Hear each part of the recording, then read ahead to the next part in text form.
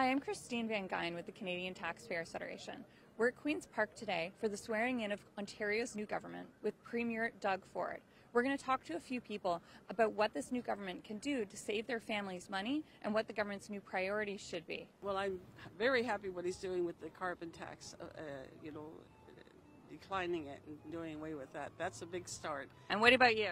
Oh, my whole easy answer to that is what he's doing. He's not going to spend. He's going to investigate, save, and in the investigation find better ways to do things.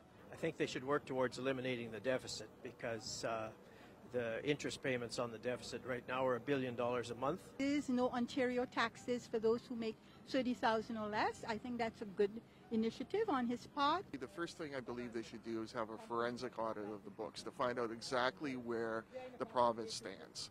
And if there has been hanky-panky, I think that it should be turned over to the OBP for prosecution. On a personal point of view, I'd like to see him get rid of time of day use on the electrical billing. Accountability is important for this government.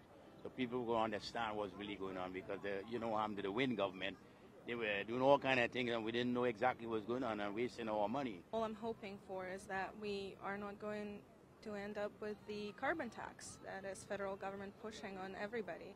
Because quite frankly, when we factored in the $707 a year per household, it's quite unmanageable for a lower middle class group like me and my family kind of attribute ourselves to. We're looking for lower taxes, less regulation on business, and freeing up the free market and individuals to do their thing.